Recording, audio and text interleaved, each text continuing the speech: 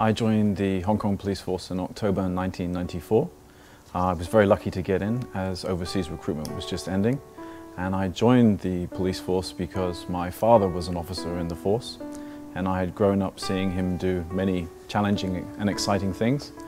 And I formed the childhood dream of serving in the force to Police Tactical Unit, Emergency Unit and Small Boat Division.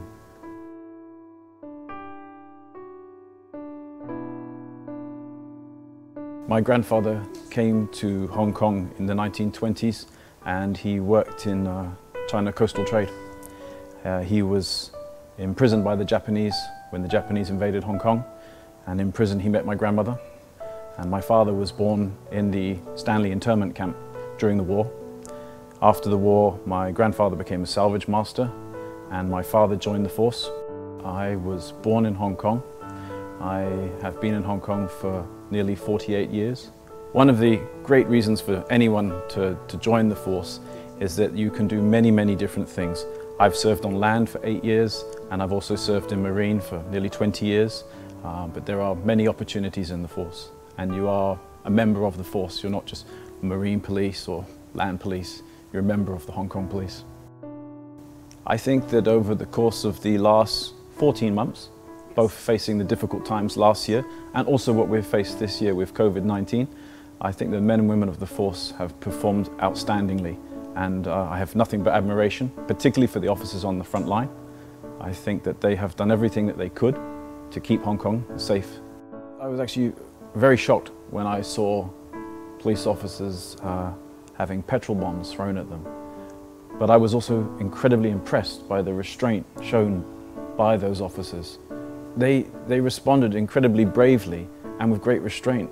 If you look overseas to other jurisdictions and you see the responses to expressions of violence against police officers, I think you'll find that the Hong Kong Police Force is very restrained. I think that items were thrown on railway tracks, which could have disrailed trains, which could have injured hundreds of people.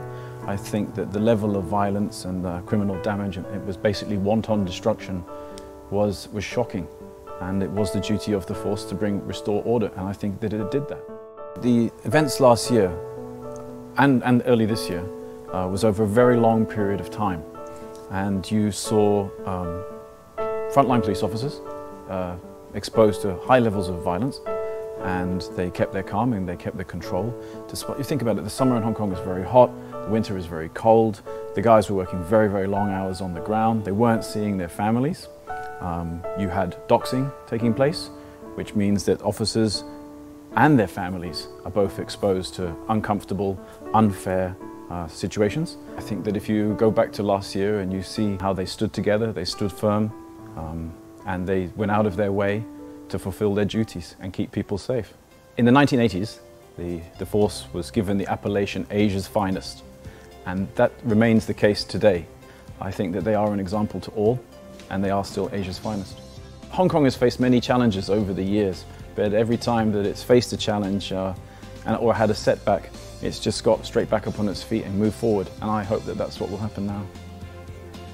Do you feel like Hong Kong is your home? Definitely.